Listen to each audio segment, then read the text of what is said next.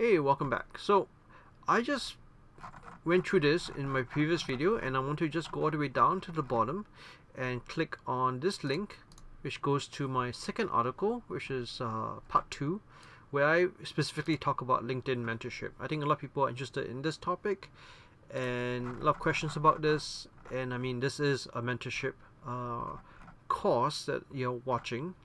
So yeah, let's jump right in. So LinkedIn mentorship is something that's not new. I have mentioned it before, and I said, please check out part 1 first. Link is in the description. So if you have been around LinkedIn as long as I have, way back in 2017, feels like a long time ago. It's almost like 3 years ago now. They released this thing called career advice, but this is actually their platform for mentoring. And I had it for a very long time, but I never actually used it that much because I'm just busy studying companies and doing all kinds of projects, as you can see on my LinkedIn, 100-page long. Trying to slow down a bit now, posting less updates on what I'm doing, but I'm still doing a lot of things, and I'm just like a duck on like, calm and relax on top, but then the feet is just going crazy at the bottom under the water.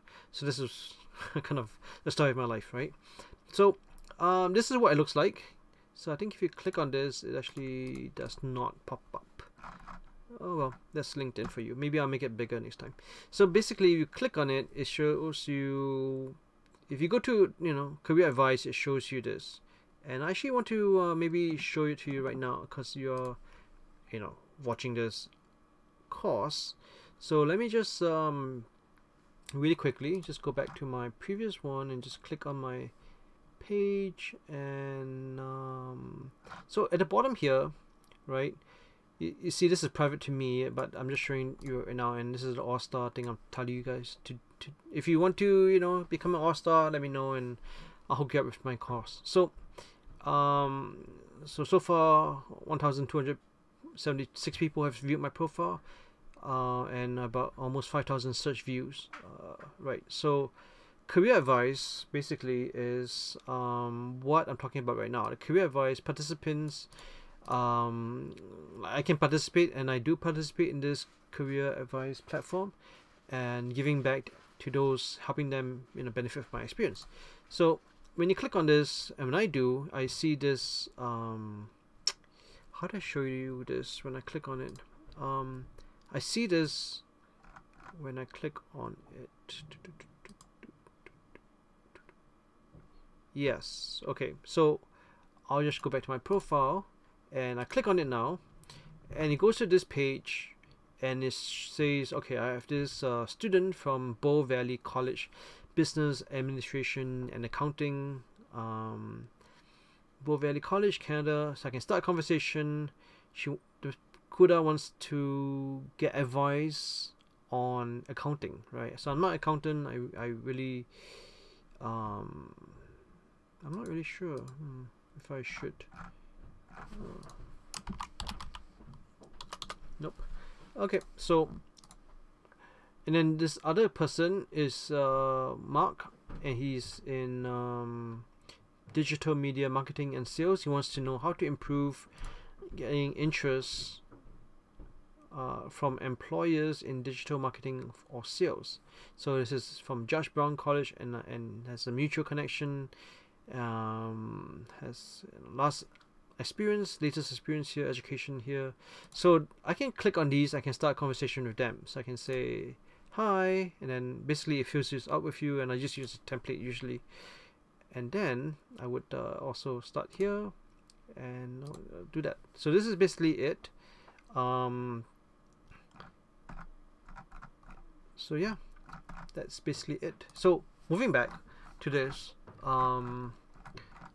in my article, I have to anonymize everything because I don't want to necessarily reveal people's identity. It is the personal details, and I removed it, pixelated it for privacy reasons. So yeah, like I said, it's for privacy reasons. So basically, a career advice, like this time I had 3 different people I could message, right? This time I had 2, and so every week you have a few different people, and it actually gives you a time. Not sure if you can see it here. It says 6 days left right here under the yeah. So in 6 days the chat basically explodes. It's kind of like Snapchat, but it's persistent, so you can still see it afterwards. So basically, if you want to be a mentor and you're watching this course to learn to become a mentor, or to learn how to be one, or to explore mentoring people on LinkedIn, just go to your profile like I did. Go back to my profile. Let's close these, and then you can just go down to your profile, make sure that this is available and it's on, not off, and then just click on it like I did just now, and it will send you to the proper link, right? And then this is how people who may want your advice. Don't just give free advice, right? Give it to people who want your advice. So this is the advice, the career advice section of LinkedIn. So this is examples. I posted my examples, and I already show you this. I participate in the career advice platform, and basically if you don't see it, just go to your profile settings. I'm not going to show you that right now, but it's basically, go to your profile settings, and then just make sure that the icon is green. So let's go back in time and show you what it looks like before. This is some pictures I got from 2017 actually. So it's like, this is an example on a phone. It says, Aaron, your advice can make all the difference. LinkedIn recognizes you as an expert in your field.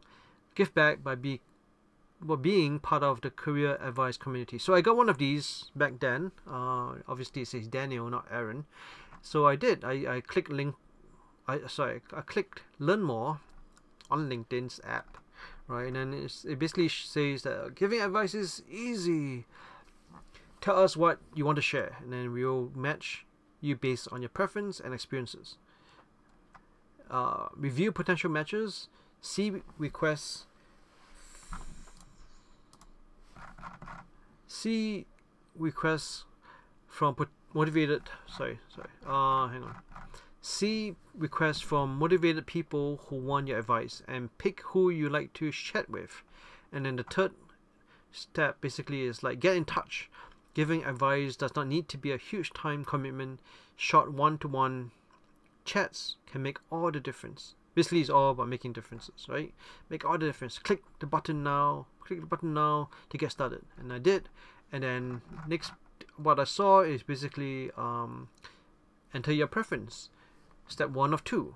I prefer to give advice to someone who is, and then in my first or second degree network, in my region, from my school, yeah, or I don't have a preference. And then LinkedIn says, we'll do our best to match you based on your preferences.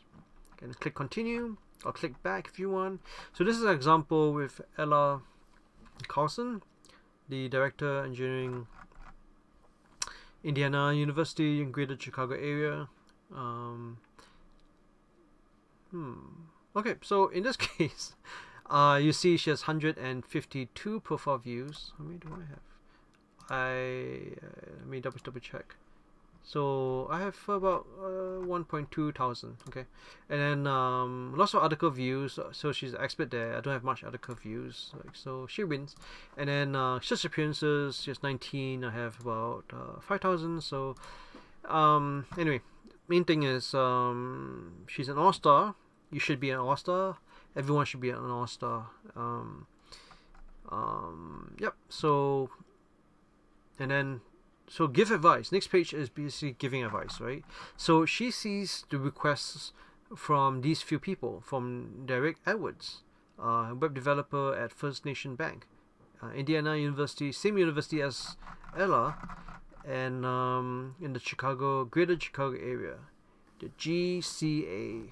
So in his words, I want to learn to grow my career as a web developer in the e-commerce space. I'm currently working towards a new role as ... ellipsis. So she can click accept or pass, right? There are 4 mutual connections because they're the same university, obviously. So yeah, basically as simple as that. And then you've seen what I did with mine. When I click on it, I chat with people So very short article, really, just lots of pictures. So basically there's also a time limit on this. See, there's 7 days left here. So basically 7 days left, and the chat basically ends. So once you're matched, basically you can start communicating and freely message each other without limit, and you don't have to be first party connections, but in this case they already are first party connections, first degree connections. So yeah, you can message each other freely, and if you're not first or second, or if you're not first degree connections, then you cannot message them afterwards, I think. But basically either party can terminate the communication at any point in time. So my question now is, do you have a mentor, right? You don't need one to become one, and hopefully you find one or become one along the way. So I want to end with a few quotes. I really like quotes, as some of you know. So let's look at some quotes by Waldo Emerson. Our chief one in life is somebody who will make us do what we can. Very true. So mentors do push you to your limits and beyond your comfort zone. I've actually posted that a while back on my Facebook. I'm not sure if any of you have seen that. But it's true, you know. They push you to your limits and beyond it. And basically, mentors, we want you to be as good as you can, right? To make you better than you can, or you thought you could be.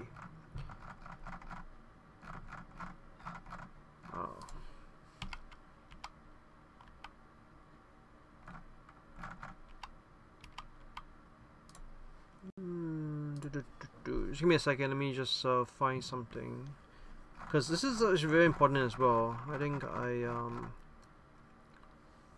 just going to put this in and show you what I'm looking at. So I'm looking at my profile here, right, on Facebook, and so this is basically me. I want to show you this post.